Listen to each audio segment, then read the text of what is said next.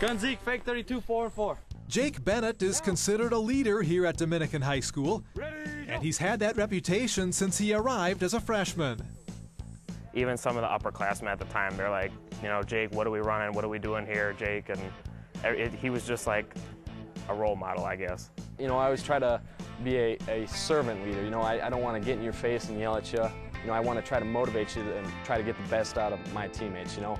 And thankfully I have a great group of guys out here that are going to work hard, and I know they'll do their best. Head coach Chris Bennett credits Jake with helping turn the program around by working both on and off the field. Jake has convinced other guys to go out for a team that had struggled to get enough players. Jake plays quarterback and middle linebacker for the Knights. While he may not catch every possible interception, Bennett was the Knights' leading tackler last season. He never came off the field except during kickoffs because his coach knows he makes plays. You could see that after every game he was just hurting, but he always came and always got back up and started practicing on Monday. It's just a phenomenal will to win. If you follow high school basketball closely, you may already know that Jake played on Dominican's state championship teams each of the past 2 seasons. While nobody's talking about football earning state championship rings like these, Jake wants to see Dominican's program earn more respect. Dominican's more known for its theater program and its, you know, powerhouse basketball, but I truly believe that, you know, we're starting to change the culture here of football at Dominican, and you know, people are starting to respect us more, and I hope it just only continues to get bigger and bigger. Last fall, with just 18 guys on the roster, Dominican went 2-7.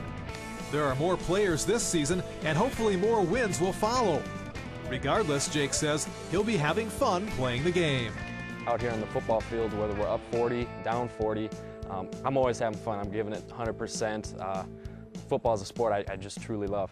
While Jake has spent time convincing guys to join the football team, he also knows what it feels like to be on the other end of a conversation like that. This past spring, when the Dominican baseball team needed more players, those guys convinced Jake to join them on the diamond.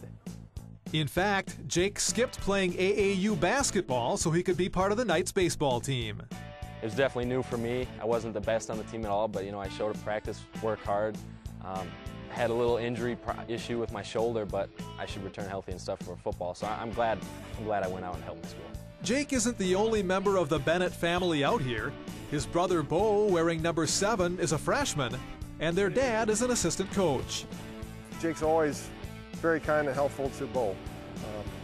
It's always a learning curve your first freshman year, and particularly when you're at varsity, it's not easy. So it's really helpful to Bo, but I think Jake's enjoyed the fact that he's got his brother on the team as well.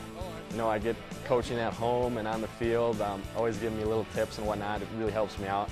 And my brother, you know, we're always competing out here because he's a quarterback as well, so we're always making each other better at practice. It's great to have him here at Dominican. 1, 2, 3, nice!